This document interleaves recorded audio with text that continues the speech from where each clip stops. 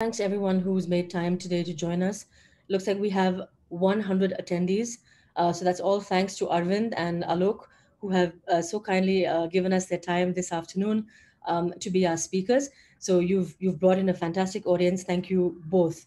Um, I'm not going to spend too much time right now because Alok actually has to leave very quickly, and I want to make the most of the time that he has to give us.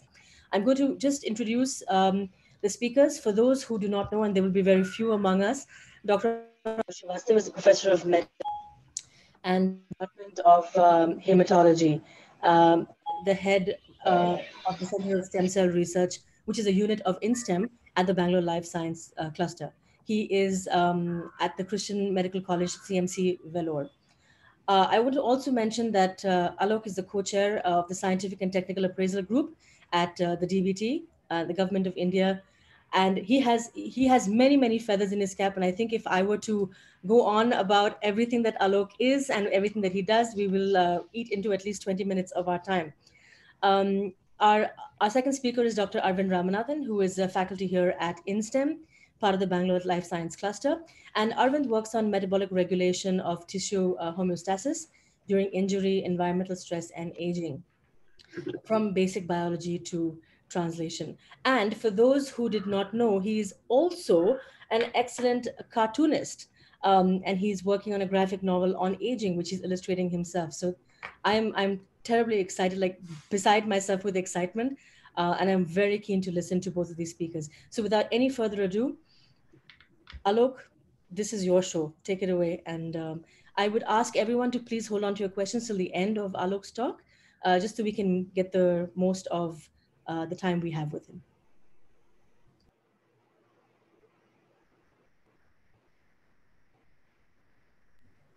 Alok, you will have to unmute yourself.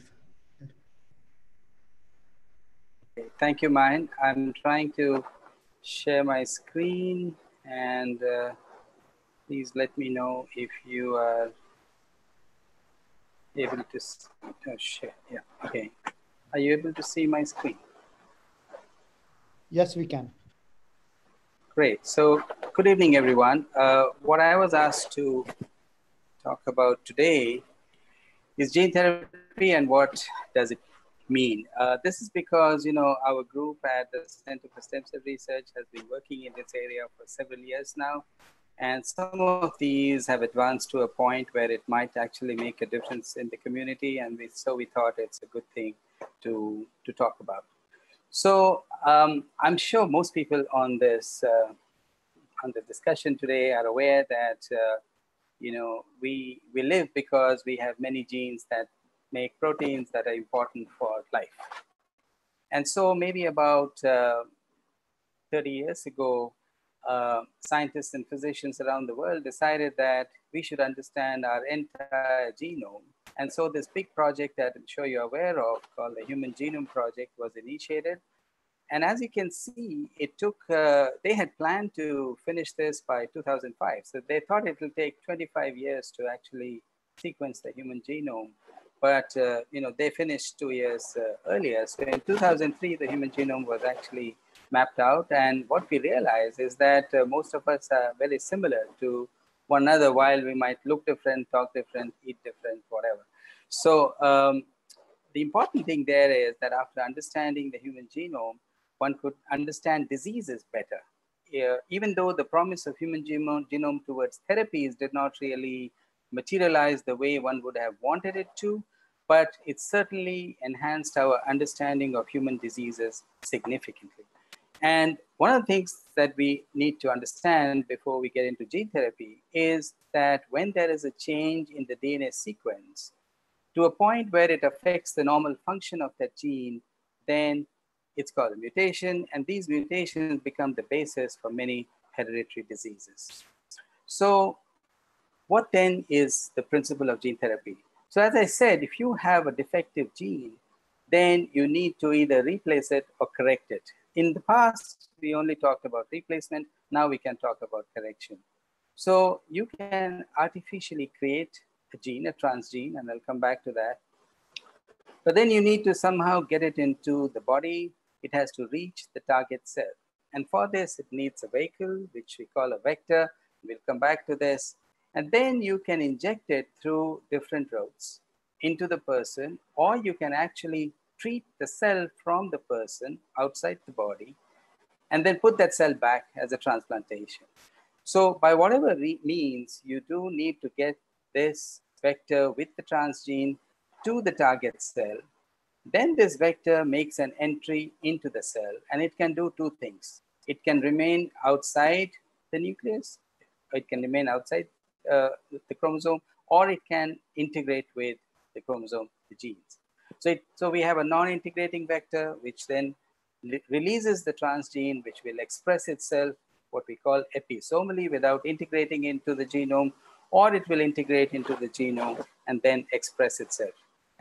And then what happens is that you actually see the proteins coming out of this cell. So you need to carefully select a cell that will accept the transgene, allow it to function, generate the protein that you're interested in, and release it for function in the body. So we can do this in two ways. As you can see on this slide, it can be what we call a direct delivery, where the vector itself is injected nowadays most often intravenously, but in certain diseases, you may have to inject it near the target, like in various muscular disorders, people were injecting into the muscle. You may also inject it intravenously, hoping that it will reach the muscles, so that's another approach. So that's what's shown on the left. On the right, what you see is something that started almost 20, 25 years ago. And there you take out the cells from the person, usually a stem cell. The most easily accessible stem cell is the blood stem cell or the hematopoietic stem cell. You take that out, you insert the gene ex vivo into this. So you genetically modify this cell in a way, inserting the normal copy of the gene that you're interested in. And then you transplant these stem cells back into the patient so that now the patient gets back his own stem cell, but with a normal copy of the gene. So that's how essentially gene therapy is done. So now the question of the carrier vehicle, the delivery system. So I said you need to make the transgene. So it kind of mimics a very simplified version of a gene where you have a 5' and a 3' end. It's important that you choose a suitable promoter and then have the expression sequence, which is the transgene that you created. This then needs to be carried by vectors. So vectors can be either a viral vector, which is what is more commonly used. And, those usually are, the ones that are commonly in clinical use at the moment have been listed below: the adenovirus, the adeno-associated virus, the lentivirus, and retrovirus. Now, those of you who are familiar with diseases can imagine that some of these are very dangerous viruses causing very serious human disease, including something like HIV infection. So how can we use such viruses as vectors? Well, these are recombinant viruses. They're completely gutted. And so what you have is just the capsid of these viruses, so they don't replicate at all. So these are non-infectious. They are just being used. Their property to infect cells is being utilized to transfer the transgene. So that's really what these viral vectors are. Now, there are also possibility of using non-viral vectors, of which there are many types. The most commonly used one is either the plasmid directly, but that's rather inefficient, and therefore the plasmid is then packaged into a liposome. And the liposome can be made specific for different cells depending on what receptors they target. And so this is becoming a more often used vector for gene therapy as well. So finally, between the transgene and the vector, you can do two things. You're either adding a gene addition, where you are replacing a normal copy, most often, and essentially making the abnormal dysfunctional gene irrelevant. Or nowadays, we can do what's called gene editing. So what do we mean by gene editing? So in a way, it's like molecular cut and paste. So as I mentioned before, a mutation is a change in the sequence that does not allow that gene to function. So if you could just cut out the sequence that was disrupting gene function and replace it with a normal sequence, then that gene could start functioning again. So this is now possible using various, naturally occurring enzymes, which are called endonucleases. And these have the capacity to disrupt the DNA and then insert known sequences that you are interested in. So the most common of this now is the CRISPR-Cas9 system, which I'm sure you've probably seen in magazines being talked about. There are at least two others that can be used. The other one that is in clinical use is the zinc finger protein that can also be used in a transcription factor. So you can now edit the gene so that you remove the abnormal sequence and you bring in the normal sequence. And then you can have the gene function again. So what kind of diseases do we target for gene therapy? So we can broadly consider them in two categories. First, a large number of hereditary disorders, and a disorder where a single gene defect is clearly identified. As you can imagine from what I've said before, theoretically, any single gene defect disorder could be treated with gene therapy, because then you could provide a novel copy of the gene and make it function in a suitable cell. So the common diseases where this has been applied right from the late 1980s, 1990s is immune deficiency disorders, and the most severe among them, the severe combined immune deficiency. Now there is a whole host of other immune deficiency disorders for which we have gene therapy available. The next major group is a large number of people in the world. In fact, the commonest monogenic disorder in the world are related to hemoglobin disruptions. And so we have thalassemia and sickle cell disease. And so these are other targets. And in fact, now we even have a product for both the first two indications. And then more, we've got a whole lot of people with genetic bleeding disorders, among which hemophilia is one of the most severe ones. And so a lot of work has gone towards hemophilia, and there are advanced stage clinical trials going on, and products are likely to be available soon. Then a lot of children are affected by muscle and neurological disorders, and this is again a major area of research, and we also have products available for some of these, and many more are in the pipeline. Now, gene therapy need not be limited to only hereditary genetic disorders. They can also be used for acquired disorders. Two large groups there, cancers, where we use gene-modified immune therapy cells, and I'll just touch upon that at the end. And then, of course, various degenerative disorders like Parkinson's disease and many others where gene therapy is also being attempted. So I thought I'll just give you a snapshot of how the AAV vector has been used in hemophilia to show a timeline of how much work has gone on for how many years. So the AAV genome was cloned, sometime in the 1980s, and it took almost 20 years. Science was not maybe as effective and efficient as it is today. So it took a long time before people could actually purify that and scale it up to make enough AAV vector in titers that could then be used for doing gene therapy. So actually in the late 1990s, mid to late 1990s, almost 5 gene therapy trials using AAV vector were initiated. They all failed. People did not understand the immune responses. And that led to almost a 10-year delay in the next phase of gene therapy, which for hemophilia, which happened then by 2011, when the first successful gene therapy was reported. And then a follow-up paper from the same group based out of University College Research Center in Memphis, USA. These two then had a follow-up paper in 2014, but that then opened the floodgates. Because now people understood the formula, and we've got a whole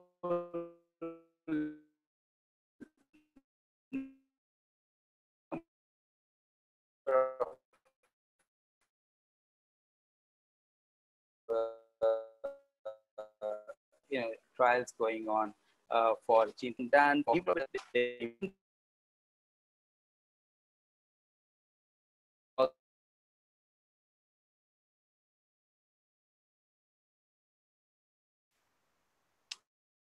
So broadly, what does the scientist and the physician have to do?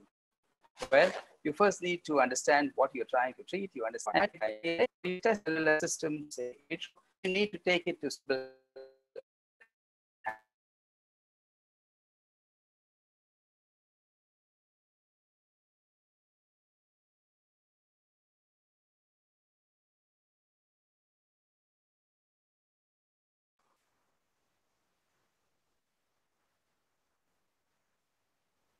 Just excuse us. I think there is a technical problem with. Am I still audible? Yes, you are audible My, now. The last 2, 3 okay, minutes of your talk was not. So, if you could just clear. go back a couple of Go minutes, that back. would be good. Was Yes. this slide?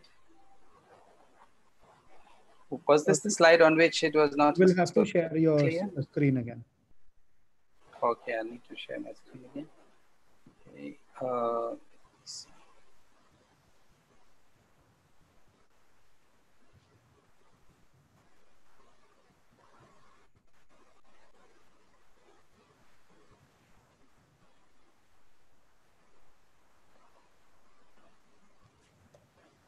Can you see my screen now? Yes, we can. Okay. Okay, so I was just saying that this screen was meant to give a snapshot of how gene therapy has evolved, and took almost 40 years, 30 years to get the first successful gene therapy for hemophilia from the time people started trying. But once we got the first successful one in 2014, in the last 5 years, the number of gene therapy trials for hemophilia have exponentially increased. And now people understand how to do gene therapy very much, much more. And the same applies for hemoglobin disorders, the immune deficiency disorders, the muscle and neurological disorders. And what I was trying to convey from this slide is that it takes a fair bit of work, first on the basic research of trying to understand the disease and the gene function and how it can be corrected. And then the preclinical models where you start testing in the animal. And then, of course, a very important aspect is the production of the vector, because without that, there is no therapy.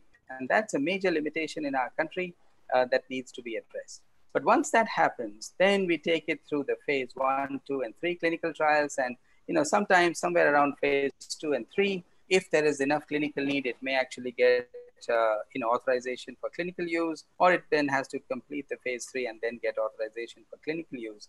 But being new therapies as they are, all these patients require very close follow-up, because we don't know, and there can be potential side effects, including carcinogenesis, and therefore one needs to follow them up for a long time, somewhere between 5 and 15 years, depending on the kind of vector that has been used.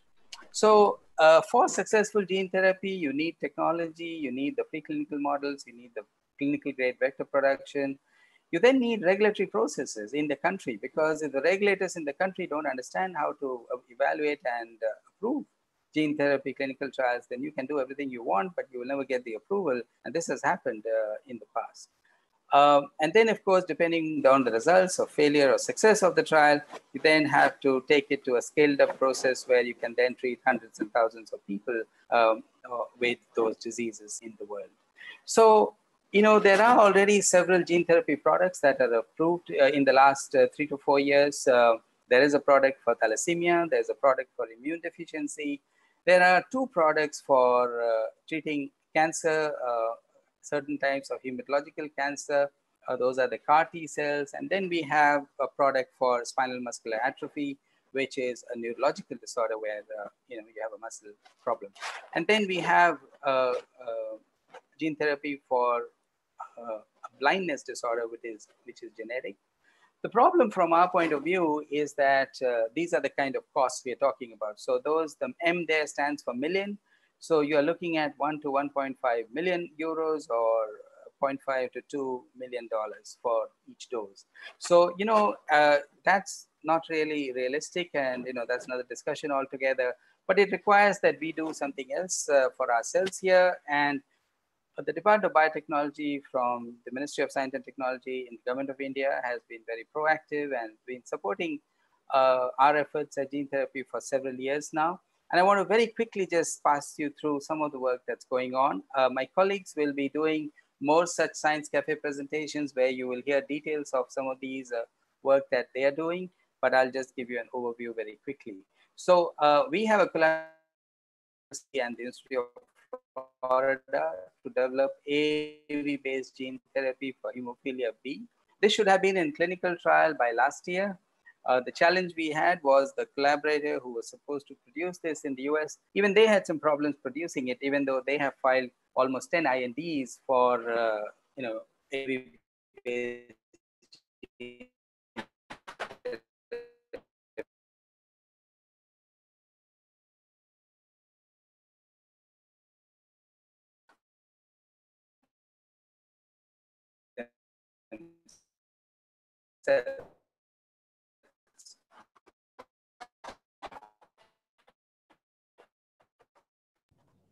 Alok, your connection is going again.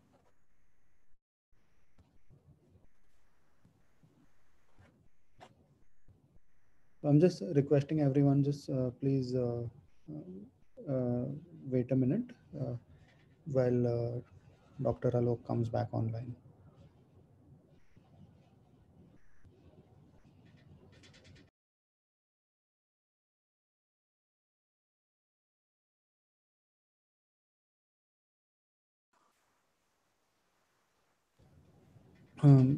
Okay, I'm sorry. So again, it looks like there was a problem with the connection again. So this is not good. But anyway, let me share my screen again. And Chandrakant, where did you lose me? Just the last slide where This you one? were, the viewer, the credit slide, I think. Yes. Okay, that one. Okay, fine.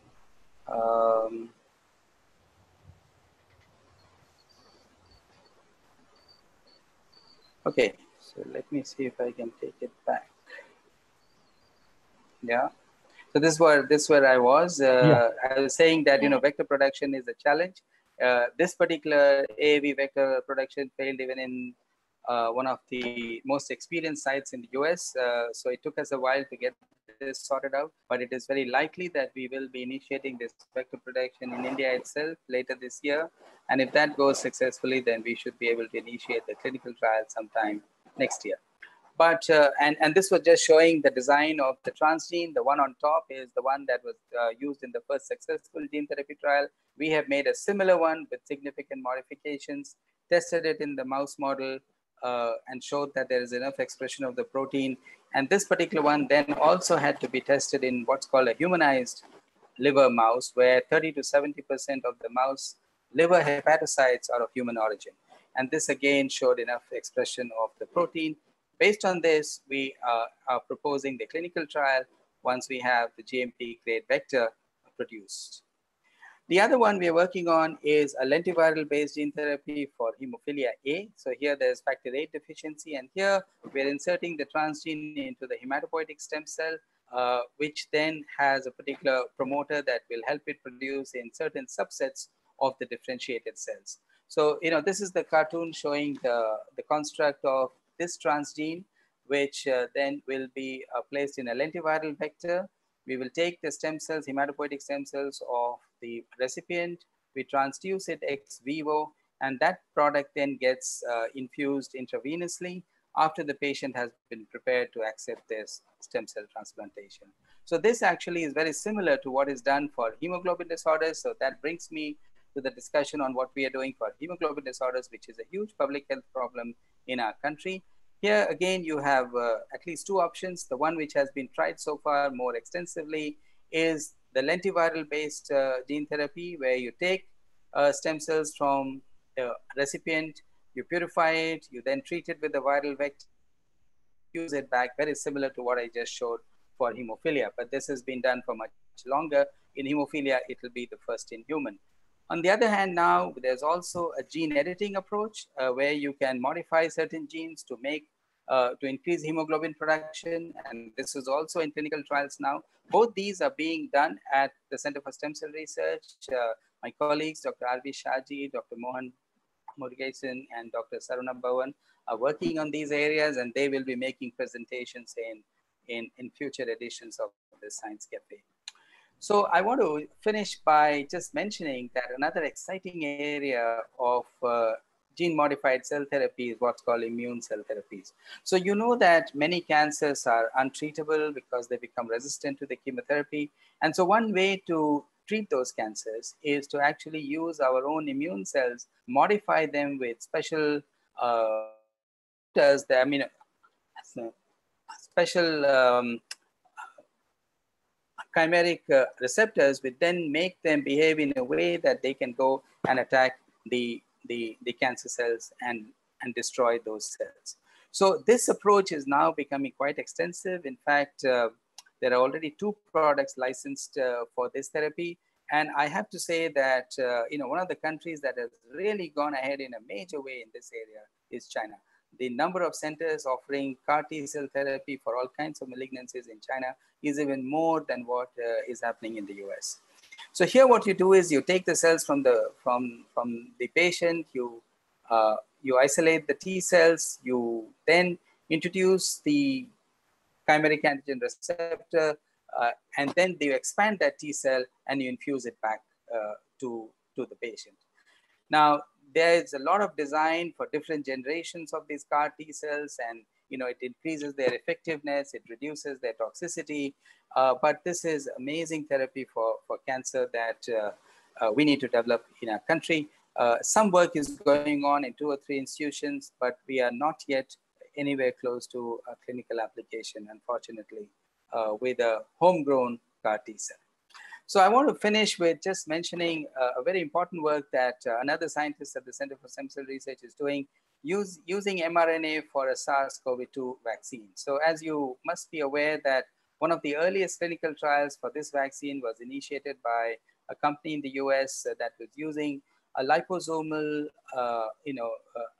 encapsulated mRNA to be injected as a vaccine, which will then produce a small amount of the S protein, the spike protein of the SARS-CoV-2, which will then act as an immunogen and elicit an immune response and hopefully immunize the individual. So Dr. Srujan Marapalli has been working on this. He has a whole library of lipid, candidates, which then will be used to encapsulate the mRNA for this particular protein. And then it will go to an animal testing. So I think you will hear about that also in one of the subsequent presentations. I'm going to stop there. I'm sorry that there were interruptions because of the technical issues, but I certainly have several minutes to discuss with you if there are any questions or comments. Thank you. Hi, Alok. Thank you so much for that. And yeah, I'm sorry we had a few glitches on the way. We do have a whole bunch of questions. We're going to get through them as soon as we can because I know that you need to leave. So an anonymous person is asking, when the engineered stem cells are given to the humans, are they also given immunosuppressive drugs? So, that's the beauty of this kind of gene therapy, because, we've been doing allogenic transplantation, which means taking stem cells from other people and transplanting into human beings. And even though they are HLA matched, we need to use immunosuppression there. But when you use autologous, your own stem cells, and you modify it and give it back, no immunosuppression is required. Okay, super. So Ashwini Kumar has asked a question. The question is, for clinical purposes, which one is more feasible with better transfection efficiency among lipoplexes and viral vectors? So, there are advantages and disadvantages of both.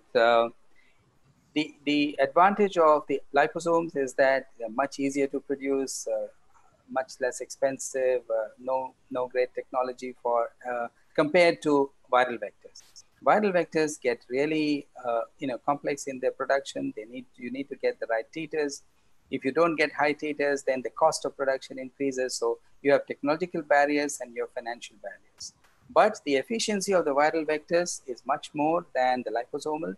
So, on one side, you have the issue of less expense and not as effective, because not enough of the target cells get transduced when we use liposomal vectors. Much more get transduced when we use the viral vectors. Great. I really appreciate the brevity with which you're answering the questions, Alok. It's really refreshing. We have a question from Satyanarayan, and his question is, can we control the transgene expression after transplantation? Does the gene integrate with the host genome, or will it cause any mutation?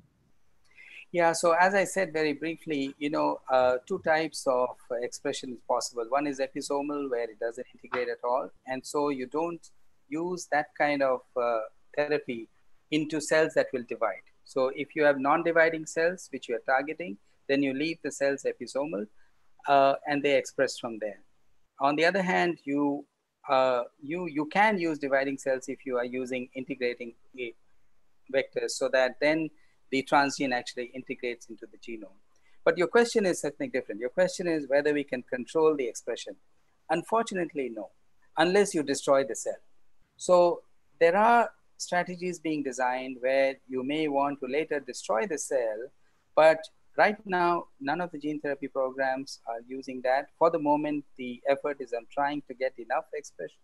And so people are not really looking at destroying. But particularly in the context of the CAR T cell, where once it has cured the cancer, you don't really want the CAR T cell to be there. We know the ones that are in the clinic now are directed against the B cell. So you do cure the B cell cancer, but then you never have B cells for the rest of your life. And that's a problem. Now you can treat that in other ways. Having survived the cancer, you may still have to, address the issue of lack of B cells. But if you could actually design a strategy where you destroy these T cells after they've done their job, that would be great. And already there are, strategies for that, but not yet in the clinic. Great. We have a question from Ananya, and the question is it possible to do gene therapy for a fetus that has been diagnosed with a genetic disease? So ultimately, yes, that's the goal, because we really should not be doing medical termination because of genetic disorders, but it also depends on how early that defect causes harm to the baby. So you can't really do gene correction even intrauterine till the fetus is big enough for manipulation, till the vessels are large enough for you to infuse vectors. Ultimately, that's where the science will go. But right now, not even children are being included in diseases where it manifests in older people. So in things like hemophilia, only adults are being treated. But of course, in the immune deficiency disorders, in the spinal muscular atrophy, we are treating young children as well. But intrauterine will be happening sometime in the future, not now. Okay, we have a question from Ayush Srivastava, who's asking, could you brief the scope of gene therapy in muscle dystrophy, especially in Duchenne MD? Yeah, I know that there are some very desperate patients and patient advocacy organizations, their parents who are really eagerly waiting for this to happen. Unfortunately, we do not have a successful product yet for any of the muscular dystrophies. AAV based products are being tested. Unfortunately, they are not even in advanced stage clinical trials. But the fact that they have worked for spinal muscular atrophy, which is a neurological disorder, means that we should be close to getting success here, but not my field. I am afraid I can't give you any more hope at this point. Alok, do you have time to maybe take a couple of more questions? Yeah, sure. Okay. Shanmugam is asking, how efficient are cell therapies or gene therapies for treating Alzheimer's? So as I mentioned, this is one of the degenerative disorders which affects a large number of people, I'm sure all over the world, but it's somehow more recognized in the West. And therefore people are looking at, making modifications, but that's a tough one because, the biology itself is not so clear. Again, I'm not a neurologist. My leanings are towards blood diseases, but it's a more difficult disease to treat. Parkinson's, on the other hand, is also a degenerative disorder where the biology is much better understood. And so gene therapy or cell therapy for Parkinson's is a little bit more advanced than for Alzheimer's. Okay, great. Anushri Krishnamurthy is asking, what do you say about the status of gene therapeutic techniques for neural regeneration in India? So I'm not sure what you mean by neural regeneration. We target, as I said earlier, gene therapy is directed at very specific gene defects. So neural regeneration is a very broad term, and we don't direct gene therapy towards neural regeneration as such. So people can do cell therapy there, and that's another difficult area because people sometimes think you can just put a cell with a neurogenic potential for regeneration and it will go and cure the disease that may be there. Doesn't happen like that. So, but gene therapy is much more specific. You need to know the exact gene, the exact protein that's missing, and therefore you will direct your transgene to that goal and put it into the right cell that will make the protein. So you need to be much more specific when you're doing gene therapy. Okay, one last question, Alok. When can we expect CAR T cell therapy in India? So, there are different ways to get it to India. And right now there are collaborations being established with vector manufacturers who will make a few doses available to a few centers in the country. But indigenous, there is a group at IIT Mumbai that is most advanced in this country. They will have major challenges producing the vector in the country because, as I said, the technology for vector production, unfortunately, even though we have a very strong pharmaceutical industry, they have stayed shy of jumping into this area. They should have done it like our large neighbor, maybe 5 years ago at least, if not 10. And so we ourselves are working on that. We are also working on, setting up manufacturing ability in this country. So I'm afraid, the bot CAR T cell therapy can be available anytime if you can pay the kind of money that I showed. There are mechanisms where it can be done for about 1/10 of that cost.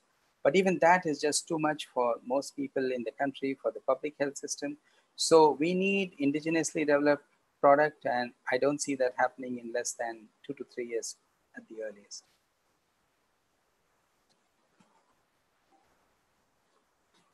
Thank you so much for that, Alok. I know that you've stayed on beyond the time that you said you had to leave, and I'm really grateful for that. And this was a fantastic talk. Thanks so much for your time. And thanks to everyone who had all these great questions. There are more questions, but unfortunately, we're not going to be able to take them now because Alok has to leave. But perhaps they can email you the questions, Alok, if that's okay. Yeah, sure. Absolutely. Okay, great. So maybe we'll just share the email address at the end of the talk.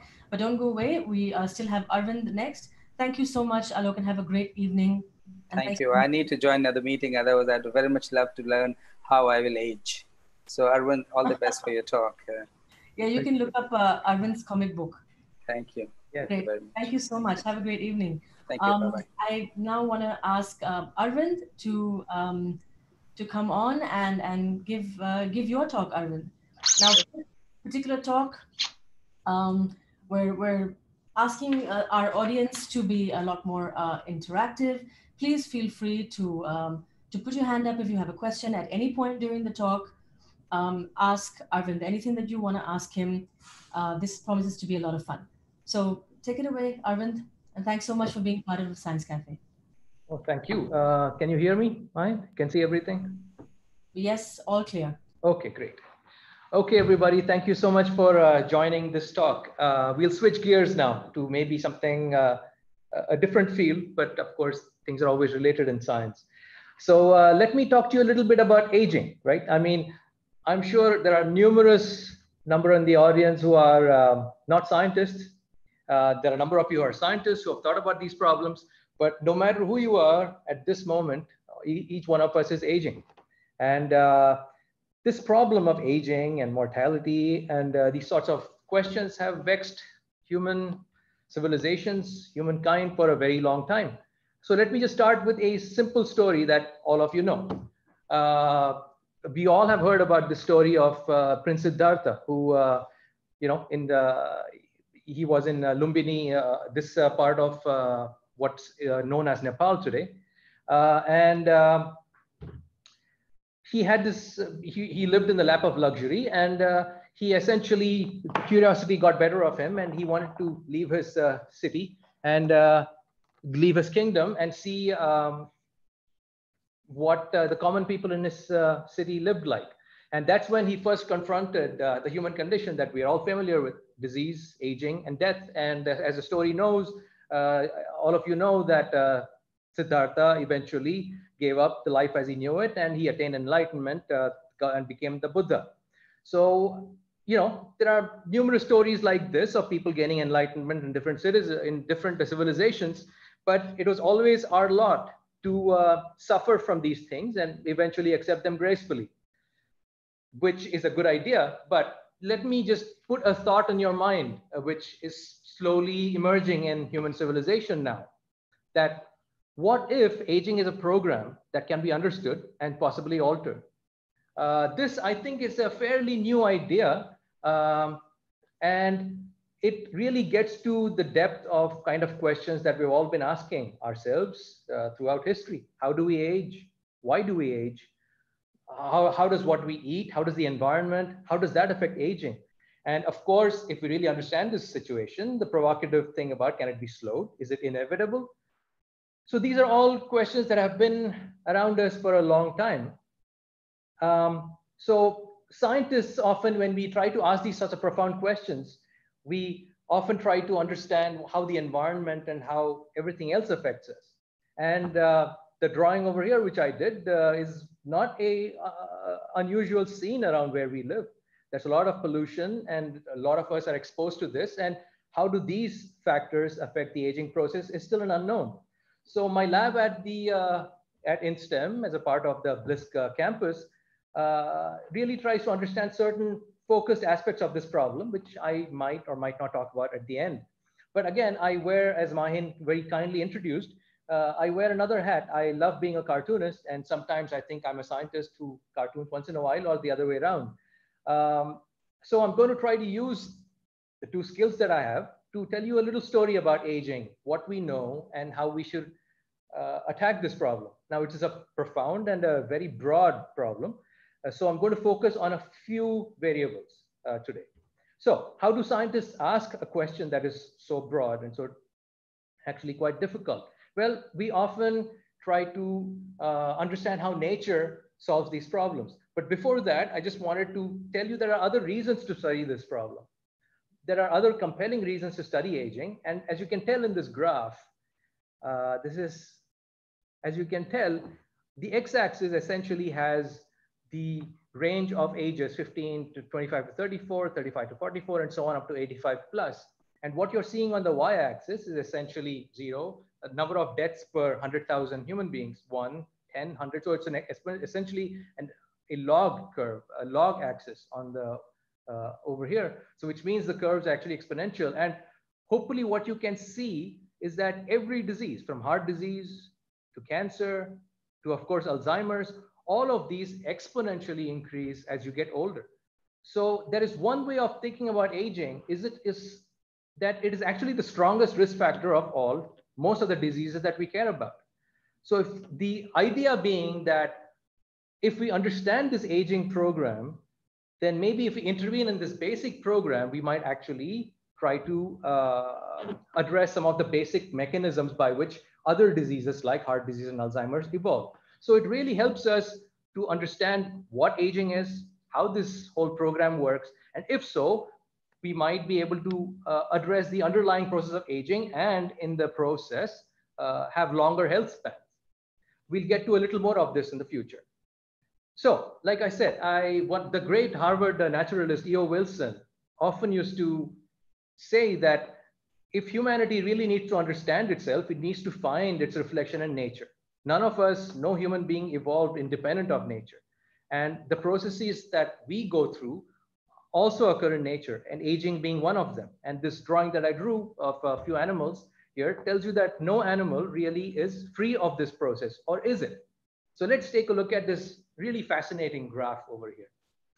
I really like looking at this graph because when you start thinking about aging and lifespan, you wonder how this works in nature. Is this inevitable? What are the ranges of it? You can tell over here that a fly or a worm, they only live for tens of days at most. You have a mouse over here that lives maybe a few years. You have a squirrel, you have cats, you have dogs, you have hens, which live surprisingly long. You have bears that live up to 25 years or more, 25 to 30 years. You have dolphins, you have swans, which live really long. You have elephants, of course, that live easily up to 75 or 80 years old. Then you have the blue whale, which lives pretty long. And here's us human beings, let's say an average lifespan right now of 80, 90 years. And then here's the eagle. The bald eagle lives, people have seen in nature that they can go up to 100 years in age. There are numerous other animals, and here's the turtle. These huge ones can live up to 125 years. And then here is the humpback whale, which I believe. And the real age of these whales isn't known. We just know these from people who have found their skeletons and so on. And by carbon dating and so on, you know that these things can live up to more than 150 years. We really don't know how long they can live. And then finally, these fascinating jellyfish and planarians, which some of our colleagues at INSTEM study, they really don't die. They're immortal as far as we know. They keep regenerating throughout their life. So seeing a picture like this is really fascinating to me. And I hope you can also see how interesting this is, that aging and death and mortality and so on are completely variable throughout nature. And as a matter of fact, as I showed you some of these animals that are essentially immortal, maybe even death is not inevitable. So it's really interesting to understand how these things might be regulated in nature. And through that, we might get some insights into how we age. And I'll show you some insights on that. So let's try to understand then, how is it that different animals, different species live different lengths of lives? So here is one graph that you can tell. Here is a lifespan in years, and this is the mass of the animal in kilograms. And yeah, you have a fairly linear sort of a relationship. As you get heavier, you live longer. So here is this little cartoon of this big man telling his smaller friend that, aha, see, bigger animals live longer. But it's not that simple, right? We know that there are dogs, much smaller dogs like these Chihuahuas, and here you have the Saint Bernard. The Saint Bernard usually lives at most about 8 years from what I know. And the Chihuahuas live anywhere from 12 to 20 years. So clearly, in certain species like dogs, being a smaller dog is more advantageous in terms of how long you can live. So clearly, it is not that simple. And there is even more confounding aspects to how animals age and how long animals live, that there are these birds, parrots live, I've heard 40, 50 years or maybe even more in captivity. Bats, eagles that we saw in the graph before, though they are smaller animals, they live really, really long. And just an example of scientists who have been studying this a long time, Professor Steve Ostad, who actually made these seminal discoveries that he just took two opossums. There were species that lived amongst us, and then there was another opossum species that lived secluded on an island, and these species lived much longer, saying that how you evolve in the context of predators and so on also determines your lifespan. So that's interesting. And here are some more fascinating things. I don't know how many of, see, if it was a live audience, I could have asked you how many of you have heard of the naked mole rat. And then you have our common rat that we all know. Though they are still rodents, you have one rat that lives just 4 to 5 years, and you have a naked mole rat that lives 30 years. And these are amazing animals. These are amazing animals, and lots of studies being done on them, because as far as we know, they are very resistant to cancer. And that could be because of certain chemicals they secrete, which we are trying to find out. Highly resilient animals, they can live up to 18 minutes, I believe, without oxygen. They live under the ground. They live in East Africa, that's their home. But maybe the way they evolve has really regulated how animals have different lifespans and how they age. And here's the last example, which I find truly fascinating. So you think, okay, there are different animals, different species, they grow in different environments, so fine, they have different lifespans. But here is an example of the honeybee. The honeybee, from the same egg, remember, it's just the same egg. They are genetically very similar. They are not different species. But the drones somehow pick one of the eggs to make the queen. And this queen, while it's in the larval developmental stage, it gets fed this thing called royal jelly. And just by feeding this royal jelly, now from the same species, what you have is a queen bee that lives 50 months, and a drone lives just 2 months. So that's really amazing, that you can have the same species, the same animal, and based on what environment they have during their developmental process, you can completely change their lifespan so dramatically. And here's a cartoon I made of, these queens get treated extremely well. They just sit around all day and get fed royal jelly by all of these drones. So again, it's a fascinating problem. It's still not clear to most of us who study this as to what actually regulates lifespan. How does this come to pass? So if we want to think about aging, then I broadly think about it as two ways of this happening. One that I think was routinely accepted, and it still could be true, that this is just a lifetime of accumulated damage. You have a nice new car that we're all born, and many of you listening are really young and sprightly. And then as you get some gray hair and you get older, you have more damage, oxidative free radicals, which we'll come to. Then eventually you age, and that's where you end up. But there is an emerging idea that it's not as simple as this, given that, these animals, you can keep them the cleanest, nicest environment, they still have set maximum lifespan. So that it's really emerging that possibly there is also a genetic control, that our lifespans and our aging is actually encoded in our genome. And these might not be mutually exclusive possibilities, but it's still fascinating to think about the possibility that aging and aging essentially is controlled by genes. So how do you study this, right? It's aging by definition takes a long time, and it's a very difficult process to study. If you're going to study it in animals that live 5 and 10 years, how do you really try to understand how these things are regulated? This is where many of you scientists in the audience and for non-scientists, we'll often use this term called model systems. And we'll try to study much simpler animals that will tell us a lot more about these basic phenomena. So there's a real advantage to that, in that they are also simpler. But the important thing to realize here is that we hope that fundamental processes like aging are conserved, which means that though we are all different species, we did evolve together. And if there are things that are conserved, there are basic fundamental principles that are the same. Even by looking at a smaller, different animal, you will still be able to uncover some of these fundamental principles. So, of course, as scientists, we study mice, which live up to 3 years.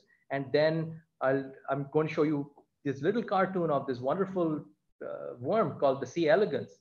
And then, of course, many people study flies that live up to 50 days. Now, I think the C. elegans, at least in early aspects of aging biology, is really the hero. It's revealed some amazing things to us. And surprisingly, many of the things that it's revealed are actually maybe even true in humans. So this animal, as you can tell, I've drawn in this cartoon here, is about 1 millimeter long, and they age. They live 25, 30 days. And if you see them under the microscope, I have a number of colleagues who study this, you can actually tell as the animal ages, they start moving more slowly, they look more withered. They start looking a little bit like what happens to us. And it's a fascinating, so it's a really nice animal model to study that ages. And also the wonderful thing is it has all the organs like intestines, and it has a pharynx, and it has a germline. It's a whole genome is sequenced. You just heard a lot about the genome sequencing from previous speaker. So a simple animal like this has been sequenced. Its genome is well understood. But the other important aspect of it, which makes this such a nice system to study aging, is that it only has 1,000 cells, compared to 37 trillion cells that human beings have. So if you have 1,000 cells and you can really try to understand this, we might be able to uncover some fundamental principles in aging. So what have we learned? I'm going to show you some fundamental good experiments that were done with this animal. So throughout this talk, I think I've been trying to draw some cartoons of some of these famous scientists, some of these scientists who made these seminal discoveries, who did these, what we would call landmark experiments. So Cynthia Kenyon and Tom Johnson over here did this amazing experiment. I don't really understand, but I think it was mostly an accident. But the accepted principle until like the early 90s was that this was a matter of accumulated damage, and that aging is such a complicated process. It's going to involve hundreds of genes, and it's going to be very difficult to pull this out. But they made this amazing discovery almost by accident, I think, that when they mutated one gene, this simple worm that would have aged and died at 20 or 30 days, now it doubled its lifespan. So that was a remarkable result. I think it took many years for people to really understand what this was. But it was one of these landmark experiments that told you that even a complicated phenomenon like aging could be controlled by the genome. And the amazing thing is that one single gene had such a profound impact on lifespan, as to almost doubling the lifespan of this animal, now really piqued everyone's interest as to, first of all, we're realizing that aging is controlled by our genes and by the genome. And we have found a gene that both of them did. Now, what does this gene do? They, of course, for non-scientists here, scientists always come up with remarkable names for things. Age1 does make sense. Cynthia Kenyon called it DAF2. We won't go into the details of that. But there is a gene in the genome that doubles the lifespan when you mutate it. What is it? So there's numerous scientists who worked on this. The person who actually uncovered The identity of this gene is Gary Ruvkun at Mass General Hospital in Cambridge, Massachusetts. And with a lot of work, they found out that this gene that actually doubles this animal's lifespan is something called the IGF-1 receptor. The IGF-1 receptor, that really shook things up when people found that there's something like IGF-1R that when mutated could actually double this worm's lifespan. So many of us would know what this is. It's like the insulin-like growth factor receptor. So most of you know what insulin is. If not, just to jog your memory again, if you drink a can of Pepsi or Coke and you have a lot of sugar in your system, the body needs to deal with the sugar. And what it does is the pancreas secrete this hormone called insulin, and insulin essentially binds to its receptors, its cognate receptors in numerous peripheral tissues like liver, fat, muscle, and helps them metabolize this sugar.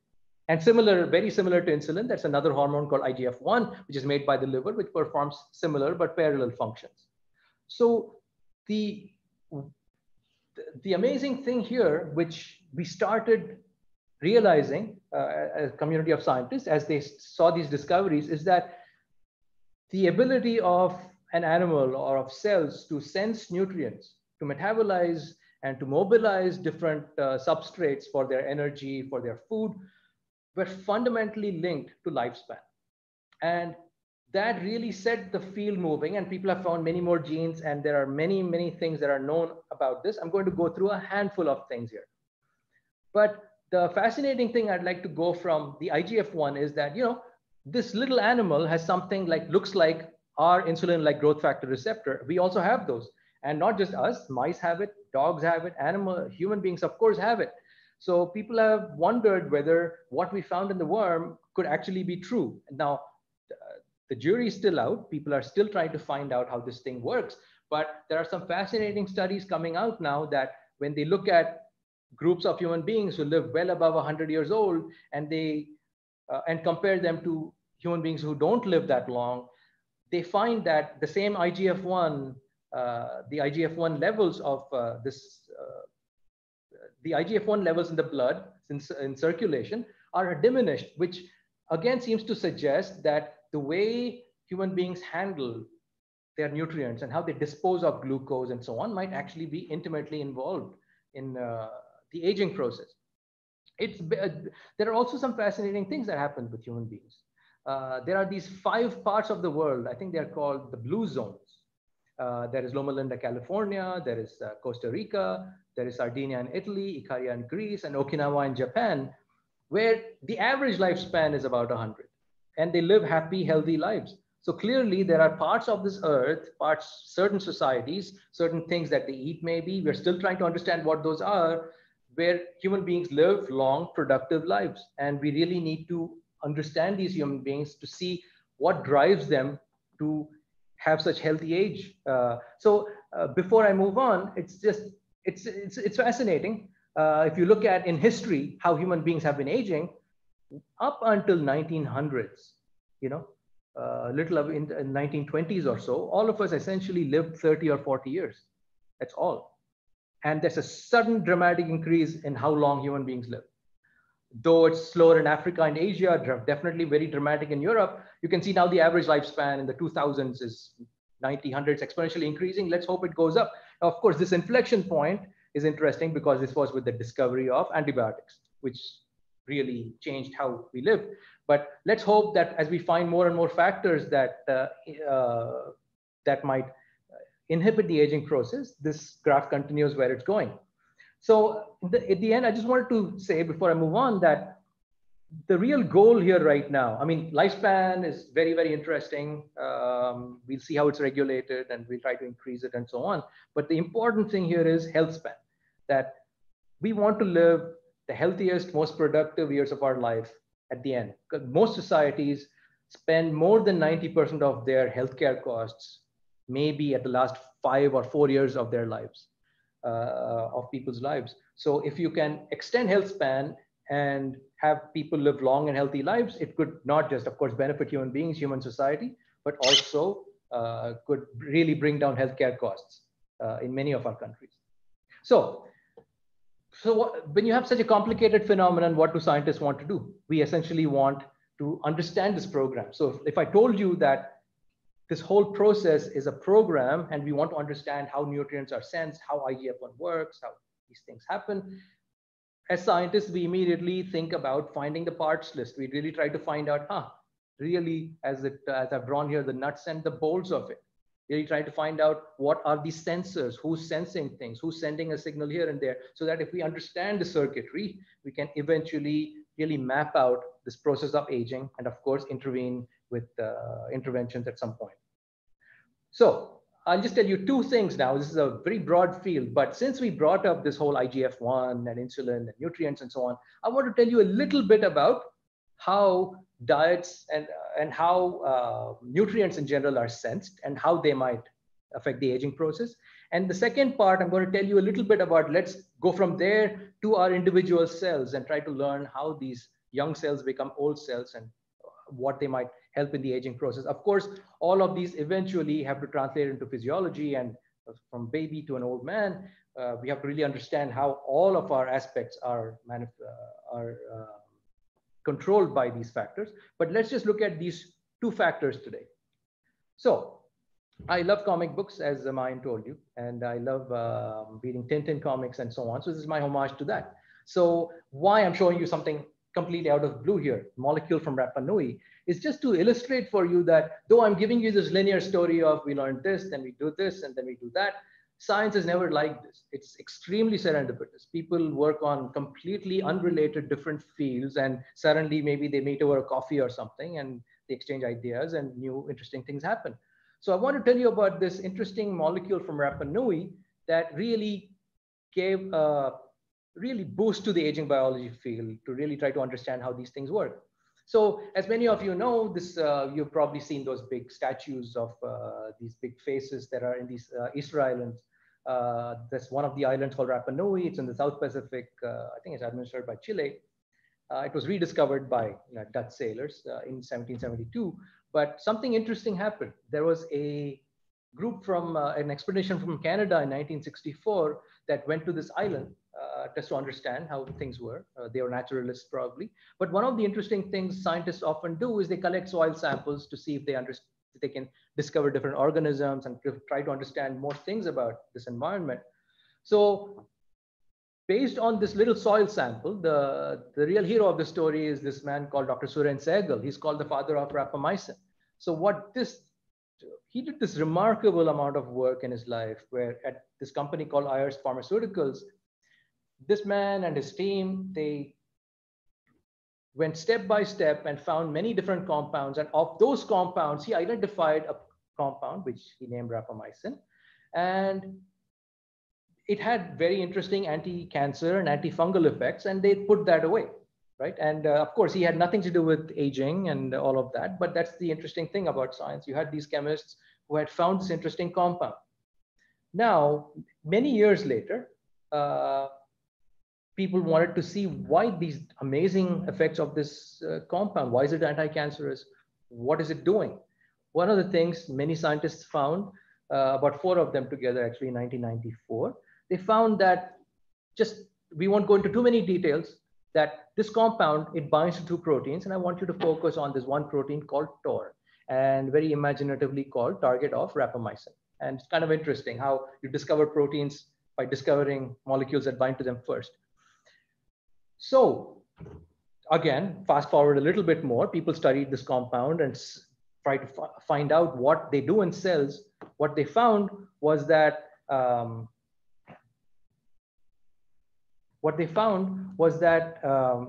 what this compound did was essentially it fooled cells into thinking that the cells were starving. It's kind of interesting that it did that. So essentially, if you gave a cell, and this is the cartoon of a cell, you gave it all the food it wanted, it was happy, it was growing, and everything was fine. But you gave this compound rapamycin, and suddenly, even though there was all this food around, the cell thought it was starving. So it was a very interesting finding that what you had done was you had found a signal that convinced the cells that it was starving. And it actually found the nutrient sensor that without this protein, the cells had a difficult time finding out how much nutrients they had to grow. Now, of course, this is a huge field. I'm not going to go into it. Here's this scientist with a question mark on his head. But essentially what you have are these huge networks of proteins that bind to one another, affect many different processes. So we won't go into that. But let's just jump from here to seeing now that you have a compound that can modulate how cells sense nutrients. What does it do to aging? Maybe not surprisingly, but quite amazingly, treating these worms, the C. elegans worms that I told you, just feeding them rapamycin improved their lifespan by 20%. People are studying dogs. People have fed this compound to mice and shown that even if you feed these mice at middle age, it can increase their lifespan by more than 60%, which is quite amazing. Now, of course, some of these studies are being done in humans, but immediately there's a caveat, right? This is a very important protein that's required in all cells. And you can't just go willy-nilly and inhibit TOR. But that said, what we have is a very interesting chemical probe that can go and fool the cells into think that they're starving. Now, going from starving, I just drew this cartoon of this yogi over here. One of the natural ways of inhibiting mTOR, like rapamycin, is actually caloric restriction by going on starvation and so on, which many of these yogis often do.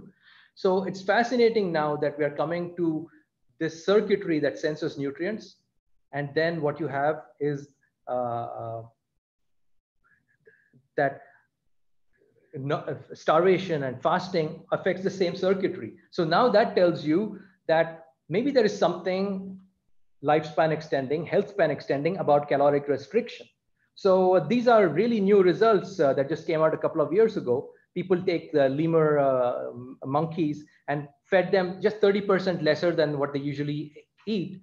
And what you can see from this graph is that their lifespan increased from 6 to 9 years. And people have actually seen amazing results with mice where giving them, instead of their normal 85 or 100 kilocalories per week, giving them about 40 to 50 kilocalories per week also amazingly extends lifespan very significantly from about 35 months to 60 months. So that's really telling us that nutrients and how they are sensed and how they're metabolized is really hitting on a fundamental circuitry that regulates lifespan. So there's thousands of labs, probably hundreds of labs at least, who are really trying to understand all the signals that are involved. We already talked about TOR, there's insulin signaling, there's some amazing signaling pathways, which I'm not going to go into. But just one thing I wanted to point to, which my laboratory is really interested in, is these ketone bodies. When you starve, you increase the level of these ketone bodies in your blood. And what are ketone bodies? Essentially, if you're starving, you're telling your body to mobilize fat. And what do fats do? They go to the liver, they get metabolized, and they release these interesting compounds called ketone bodies, which actually smell sweet. If somebody's been on a starvation diet for a long time, you can actually smell these on them. They're ketones. And essentially what these ketones do is now, since you don't have your normal sugars and so on for energy, they become the source of energy for your peripheral organs like muscle, for brain, and so on. And there's a real interest in trying to understand how these ketone bodies regulate lifespan. And there are actually a number of companies who are thinking about, in many ways, modulating the pathways and levels of ketone bodies as a way of mimicking caloric restriction. But let me just introduce you to one more concept that, it is not just all about food, how much we eat and all of that. There is a whole different aspect to nutrition, which actually is the circadian rhythm. And here's a cartoon of Michael Rosbash. He was here at NCPS in Bangalore a few months ago. He won the Nobel Prize for really finding the molecular pathways that tune this clock. But in this very simplified cartoon, you can tell that your eyes perceive sunlight, and unfortunately also light from phones and iPads and so on, which most of us are exposed to for way too many hours during the day, including myself. And they essentially set this clock, the central clock. It's called the SCN, the superchiasmatic nucleus. And what the central clock does is tells you what time of the day or what time of the night it is. And essentially what it does is it regulates the behavior of your peripheral tissues, and each of them have their own little clocks, and it kind of sets this one clock to another. So there is a very deep interaction between nutrients and between the clocks. And one thing I just wanted to show you is that our metabolism and our physiology is not static during the day. It actually changes a lot. And I just wanted to show you this little cartoon to illustrate that. During the day, you have a very different type of metabolism. You're making a lot of insulin, you're making fat, you're metabolizing glucose and all of that. And this is the wake feeding cycle. And during the day, during the night while you're sleeping, the metabolism actually becomes the opposite. Instead of glucose-mediated metabolism, you undergo mitochondrial metabolism. You are actually breaking down your fat. Instead of secreting insulin, your pancreas is secreting glucagon.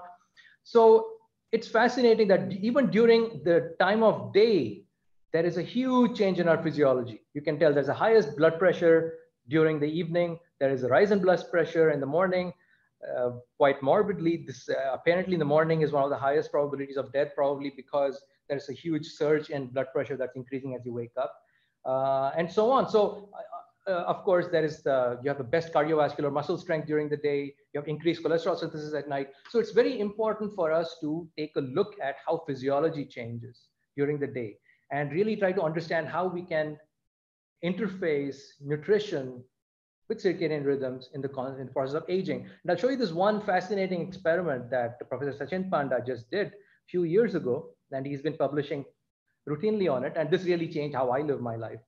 Essentially, what he did was he showed you that it wasn't about how many calories you ate or for regulating your lifespan or what kind of calories you ate. It was more about what times you ate those. So this fascinating experiment that Dr. Panda did was he took these normal cute mice and he fed them for 24 hours. He said, eat all you want, ice cream and moducks and all of that. And as you would expect, a normal mouse would get obese and it lived not a very long life. But then he made one simple change. He said, you can eat all of this stuff, but you can only eat it for 9 hours during the day. The rest of the time, you don't get any food. And the point I want you to note is that both of these mice ate the same number of calories. They ate the same amount, interestingly enough. But one mouse did not gain any weight and lived much longer than a mouse that was just allowed to eat the same number of calories throughout the day. And he also did that with an obese mouse and gave it all the food it wanted. But as long as he restricted the mouse's diet, same number of calories for 9 hours, mice lost weight and they lived longer. Now, this again tells you something amazing, that it is not just about calories, but also about how you time that with your circadian rhythm that governs how long you live or the kind of health span. Because I'm not showing you the health span data, but these mice that ate only for a short period of time also had very, very healthy lives in terms of the amount of fat that they accumulated, in terms of fibrosis in the lung, etc. So what I've told you so far is that what you're seeing here is like this very interesting interface between circadian rhythms and diet in terms of modulating how the aging process works. I want you to leave you with one final couple of things, that when you grow old now, what is growing old? Your cells are growing old. And I really want you to realize that. My laboratory works on skeletal muscle. We all lose skeletal muscle mass as we get older. The stem cells associated with these tissues that are involved in repair and regeneration, they also go down in number. But more importantly, all of our tissues start accumulating senescent cells. So this is a very new and very interesting concept in biology right now in terms of intervening in this process. So we all know that cells age as we age, and I'm not going to go into many theories of aging. Of course, it has to do with nutrition. Many of you would have heard of the Ross hypothesis, reactive oxygen species that damage DNA. Then there is something we won't go into, which is the telomeres, which are at the end of our chromosomes, which was discovered by Elizabeth Blackburn. Many of these dysfunctions do happen in terms of levels of your telomeres, the levels of your mitochondrial metabolism. And they all probably in some way lead to cellular aging. But I want to leave you with one very optimistic, amazing thing that's happening in aging biology. This is one of my colleagues, Professor Judith Campisi. What Judy found was that these cells that accumulate with aging aren't just sitting there as old cells. They're actually secreting a number of factors. And these factors that are being secreted by these senescent cells are actually promoting cancer. They promote inflammation. And there's a fascinating hypothesis that the accumulation of these old senescent cells might actually be controlling the fundamental process of aging, which again begs the simple question, okay, if I have old cells in my body as I'm getting older, if I kill them, would you live long? Would you at least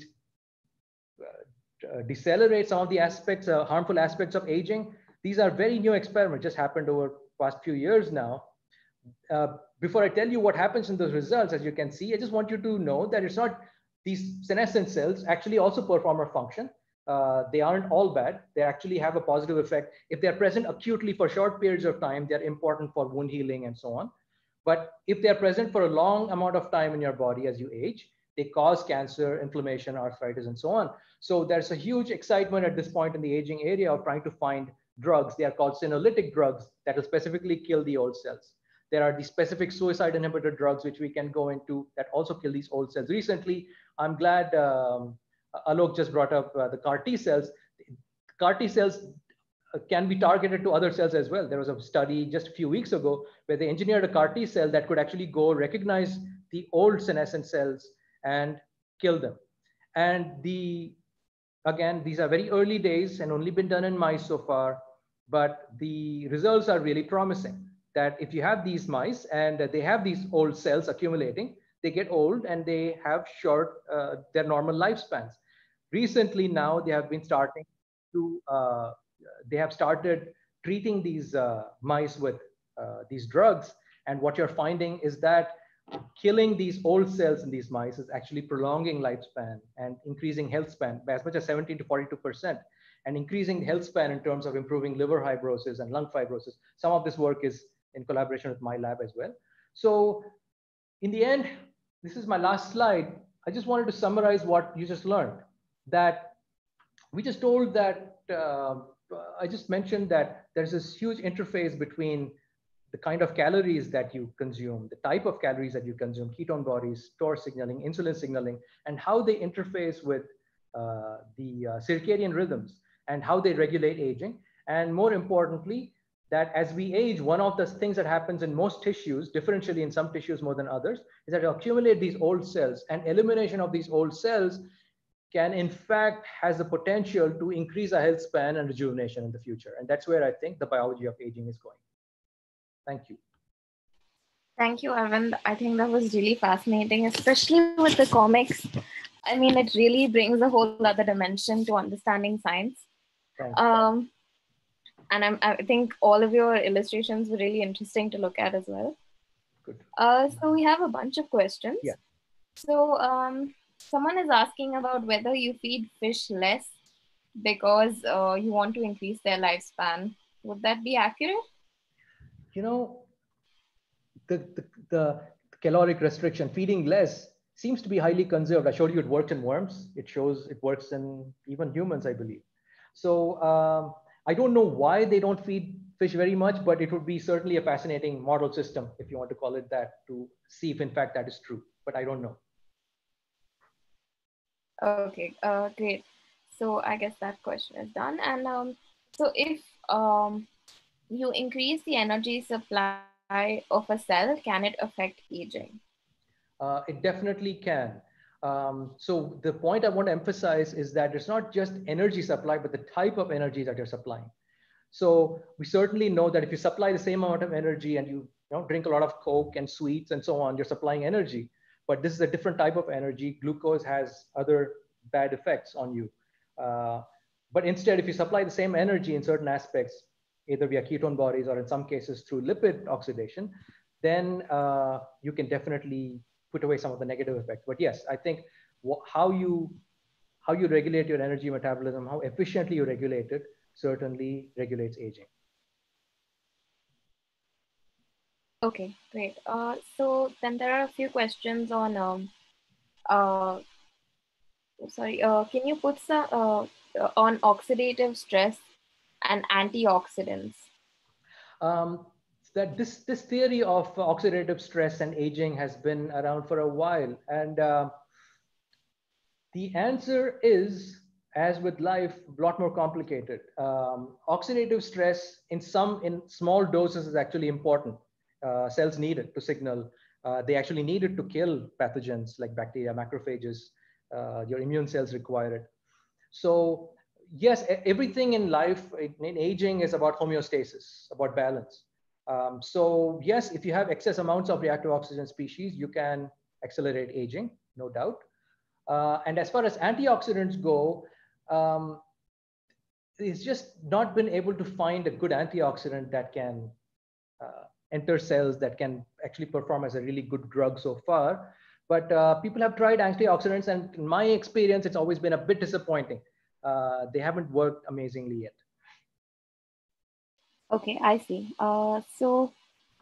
Someone is asking on YouTube, does respiration or your metabolism determine your lifespan? That is a great question. People have actually, there are some theoretical biologists who have calculated your respiratory rate, and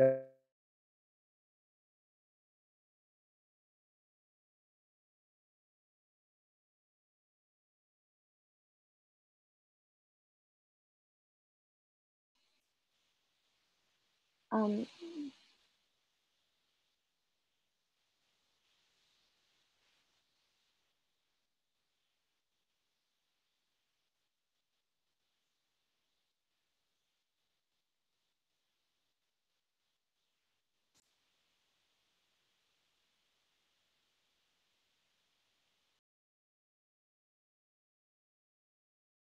hello. Sorry, I lost you there. yeah, sorry. I lost you there. Sorry. Yes. Okay. Right. Yes. So we were speaking about the metabolism rate. How does it affect? That's right. That's right. I think it is just like with weight that I plotted.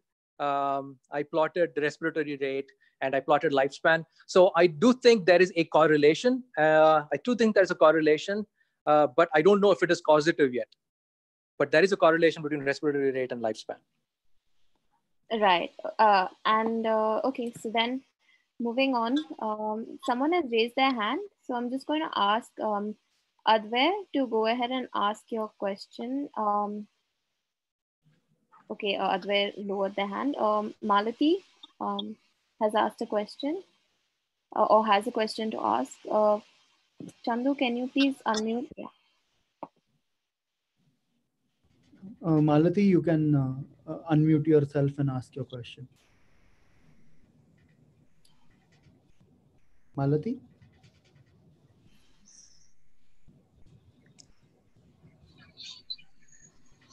Okay, maybe we'll come back to that. Sure. So for right now, we'll go back to the questions that have been asked here. So one is during starvation, autophagy is activated. So does that control aging? And the person has also asked, do quiescent cells undergo aging? Those are great questions. Obviously, really good scientists out there.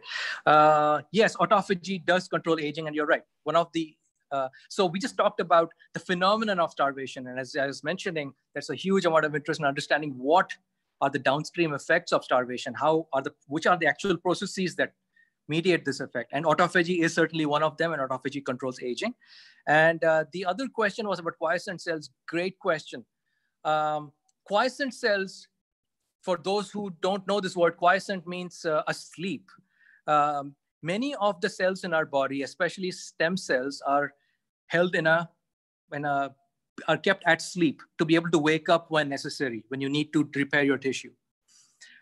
Quiescent cells are kept asleep because they are so precious. They are not metabolizing. They are not changing very much. So that's a great question. I don't know anyone who has actually looked at the aging phenotype of quiescent cells. So I don't know if quiescent cells themselves age, probably not, but we certainly know that the aging environment affects quiescent cells. So if you take the same quiescent cell from a young person and put it into an old person, the quiescent cell will not behave the same way because the milieu, the environment of an aged person is different, and that influences how quiescent cells behave. Hope that answers the question. Okay, great. I think that does. Someone is curious about how old cells are removed from the body. That's also a great question. Let's just say this is only a few years old, right? This is at the cutting edge of aging biology. So in order to understand how to remove it, you need to understand what makes old cells old. So number of scientists have gone to look for enzymes that are expressed only in old cells and not in young cells. So the way scientists often go about is they try to look for markers, proteins, things that are expressed in old cells, and they go to try to block that. And right now, there's a couple of compounds in the clinic. One of them, it just so happens that these cells are very reticent to dying. It's called BCL2 is the protein. And there are some inhibitors of some of these pathways that essentially move the cells towards death. There's also another couple of, I mean, we can talk about this for hours, but there's a couple of clever strategies to inhibit enzymes that are expressed only in old cells with drugs. And then I told you the last one was very recently the CAR T. If you can use CAR T cells to kill cancer cells, and if you find markers of old cells, you can use CAR T cells to kill old cells. And Scott Lowe at Sloan Kettering just published that just maybe 2 weeks ago. Yeah. Okay, great. So someone is also asking about, some of the ways that other diseases that are correlated with, the concept of early aging, kind of like cancer and obesity and other diseases. Is that something you can comment on? Yes, like I said, the graph that I showed you is compelling in that, so again, there are things that I believe which aren't necessarily true for other scientists. But the thought is that we have been treating cancer and diabetes and obesity and neurological diseases as different diseases. What we're trying to come to is a more common mechanism. And one of the contributing mechanisms is that your aging body itself drives these diseases. What you see as different diseases might actually have a fundamental underlying mechanism. So yes, we should treat different diseases, but the hope is that if fundamental things like the accumulation of these old cells. Now, there's actually some companies out there, if you can search on Google, who actually show that getting rid of old cells can actually ameliorate arthritis in certain cases, can ameliorate obesity in at least in mouse models. So I think that there are some fundamental mechanisms in aging which could be targeted for all neurological diseases and all metabolic disease possibly. Okay, great. We have a lot of questions about things that can be done to sort of change your aging process. So one of them is about exercise. Would athletes live longer than a normal human being who's not very active, for instance? Again, what I want to emphasize is health span over lifespan. There is no evidence whatsoever that somebody who exercises on an average in mice and humans lives longer. But what you can definitely know is they'll live healthier for a much longer time. Exercise is amazing. If there is one thing that certainly has anti-aging effects on all kinds of tissues, not just muscle, but actually on memory, on regeneration and different tissues, it is exercise, and I certainly recommend it. Okay, great. Maybe we can go to a couple of more technical questions. Yeah. So someone is asking about whether gut microbes control aging. Great question. This is all at the forefront of aging biology. And I think there might have been a BLiSC talk a little while ago, but for many of the people listening, we have more microbes in the gut than our own cells, I believe. And they have a tremendous influence on our physiology. I would be shocked if they did not have a positive effect on aging. And we certainly know that as you age, your gut microbiome does change. People have shown that. I have not seen anybody transplant a young microbiome into an old microbiome to show any change in aging or lifespan yet. But I'm sure these experiments are being done. But microbiome does have a profound impact on aging. Great. So I guess that clears up quite a lot of the people's questions. We have a lot more. Maybe we'll just take one last one about something interesting. What is special about the immortal jellyfish which makes them immortal? That's a great question. I wish we knew. Actually, I'll tell you this. I'm not an expert on jellyfish biology by any means. And there's this amazing Japanese scientist, I forget his name, who spent his whole life studying these animals. But one thing I can tell you about them, it seems like all of these animals that are immortal for all practical purposes, unlike us, are constantly degenerating, right? We have these muscle tissues and these different tissues that stay the same. We can repair them, but they do get older. But the amazing thing about these jellyfish and the other organs like planarians and so on, are that their ability to regenerate and the ability to replenish old cells is amazing, to the point where I think it's not even the same animal a few years later, because it's constantly replacing and making its cell younger. So that's what we can learn, but I don't see how we can emulate that. Great. Thank you so much, Arvind. I think this has been very, very enlightening for all of us about, what aging really means in the biology terms. That's right. And Mayan, would you like to add anything? No, nothing from me. Okay, then I'll just say thank you so much, Arvind, and thank you to everyone. Thank you for joining, everybody. Yeah. Yes. Thanks so much, Arvind. Bye. We still have a lot of questions remaining, but we will let you go for now. Thanks. Okay, good. And shout out to Saravana for managing everything from the InSTEM Center of CMC Vellore. So thank you for that. And this has been very interesting. I'll be closing the call now.